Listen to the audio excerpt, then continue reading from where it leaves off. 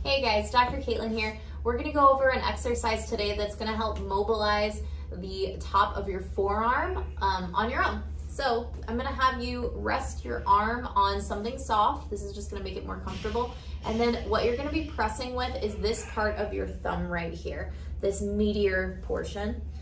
What you're gonna be doing is with your palm up, and you're gonna be grabbing this area right here. You're gonna take this part of your thumb called the thenar eminence, and you're gonna press on the outside of your upper forearm. So we're pressing in this area right here below the elbow joint. What we're gonna do is press down to what you can tolerate and then kind of ease on and off of it. You may see your hand moving in this direction as you do it. That's normal, that's okay. That's because the bones are connected.